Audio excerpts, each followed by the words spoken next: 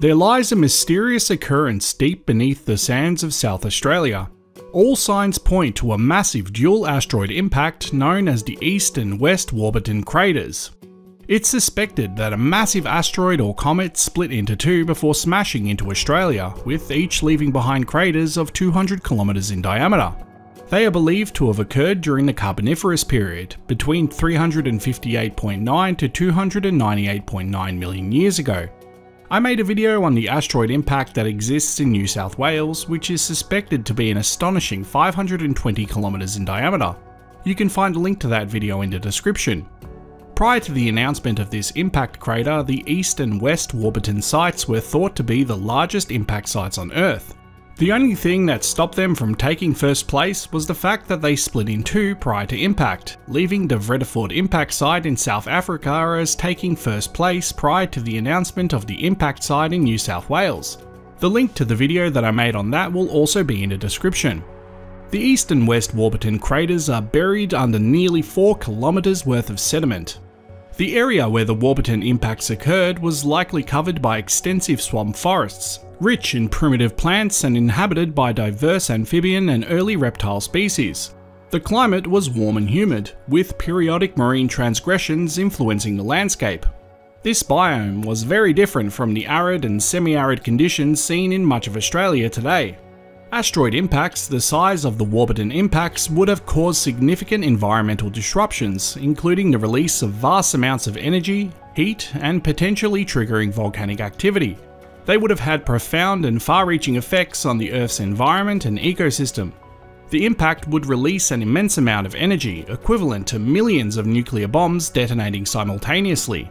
This would create an explosion with temperatures reaching several thousand degrees Celsius, instantly vaporizing the asteroid and a significant volume of the Earth's crust. The initial impact would form a transient crater, which would quickly collapse to form a larger, more stable crater structure. Central uplift domes would form due to the elastic rebound of the Earth's crust. The impact would generate massive shock waves that would propagate through the Earth, creating widespread earthquakes. These seismic waves could be felt thousands of kilometers away from the impact site. Material ejected from the crater would be thrown into the atmosphere and distributed over a vast area. This debris would include pulverized rocks, minerals, and possibly vaporized asteroid material. Some of the ejecta would re-enter the atmosphere, causing secondary impacts and widespread fires. The ejecta, consisting of dust and aerosols, would enter the atmosphere and block sunlight, leading to a phenomenon known as impact winter. This would result in a significant drop in global temperatures, potentially lasting for months to years. The impact could also cause the release of sulfur dioxide into the atmosphere, leading to the formation of sulfuric acid aerosols and acid rain. The acid rain would have had harmful effects on plant and aquatic ecosystems. The combination of dust blocking sunlight and the release of greenhouse gases from wildfires could lead to complex climate changes.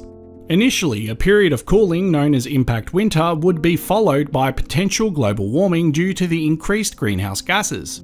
Acid rain and increased carbon dioxide levels could lead to ocean acidification, impacting marine life, particularly organisms with calcium carbonate shells or skeletons. The drastic environmental changes could lead to mass extinctions, particularly affecting species that are unable to adapt to rapid changes in climate, light, and temperature. The end Ordovician and Cretaceous Paleogene extinctions are examples of mass extinction events linked to asteroid impacts. Over time, the impact craters and the associated geological features could become new habitats for life. Lakes or seas may form in the craters, and the nutrient-rich soils from the impact could foster new plant growth. The dramatic environmental changes would create new evolutionary pressures, potentially leading to rapid evolution and the emergence of new species adapted to the post-impact environment. As a side note, if you enjoy this video, consider liking it to help YouTube promote it to other viewers. If you enjoy this type of content, consider subscribing to the channel and hitting the bell icon to be notified of every time we upload. We also have a Patreon for anyone who has the means to support the channel. The link to this will be in the description and in a pinned comment down below.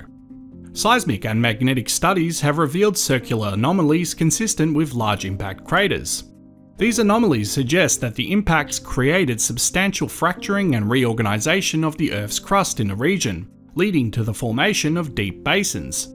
Similar to the impact in New South Wales and in South Africa, the Warburton impact sites exhibit multiple ring patterns, which are characteristic features of large impact structures. Multiple ring patterns are concentric rings of fractures and faults around the impact site, formed by the immense energy and shock waves generated during the impact event. The magnetic surveys of the Warburton basins have revealed symmetrical rippling patterns in the crust around the structure's core, indicative of multiple ring structures. These patterns are created by the redistribution of magnetic minerals during the impact, which are a key indicator of high-pressure shock metamorphism typically associated with asteroid impacts.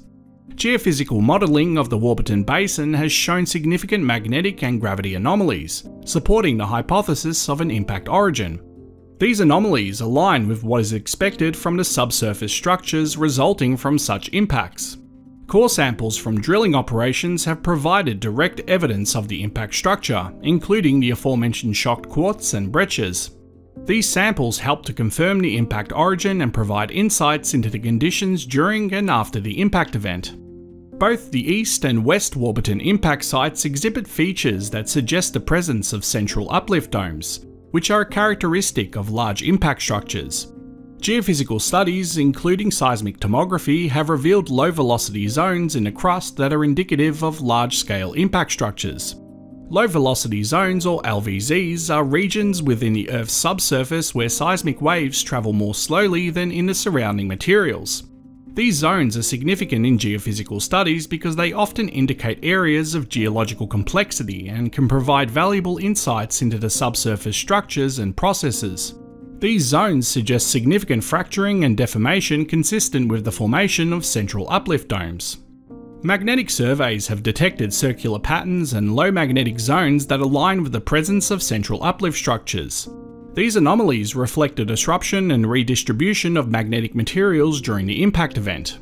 According to studies by Glickson and others, the West Warburton Basin shows a central low magnetic zone, which corresponds to a 30-km deep deformation above a seismically defined mantle dome. The geological features of the Warburton Basin, such as the presence of radial faults and specific magnetic patterns, are similar to other known impact sites with central uplifts, such as the Vredefort and Sudbury impact structures. These similarities strengthen the hypothesis that the Warburton sites also have central uplifts.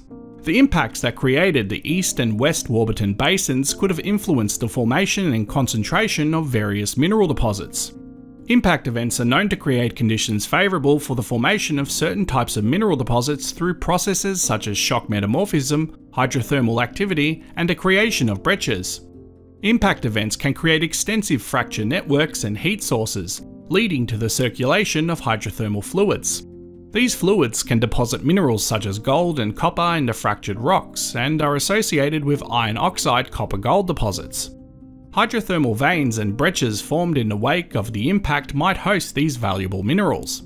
Similar to gold and copper, hydrothermal systems associated with impact structures can also concentrate silver and lead, often found in sulfide minerals such as galena and argentite.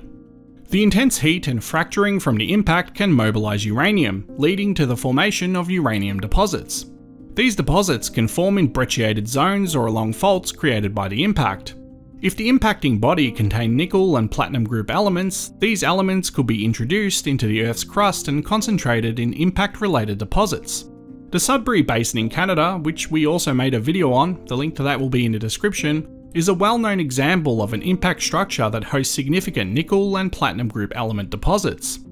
In summary, an asteroid impact the size that formed the Warburton Basins would have caused immediate catastrophic environmental changes, including massive explosions, wildfires, and climate disruptions. These changes would have had long-term effects on the Earth's climate and ecosystems, potentially leading to mass extinctions and significant shifts in the evolutionary trajectory of life on Earth. Studies are still ongoing, as is exploration for mineral enrichment associated with the impacts that could be possible sites for future mines. So this is the story of the cataclysmic East and West Warburton impact sites. Even though they occurred hundreds of millions of years ago, there's nothing stopping an event like this from taking place again on our planet. If it did, it might spell the end of humanity. Thanks for watching.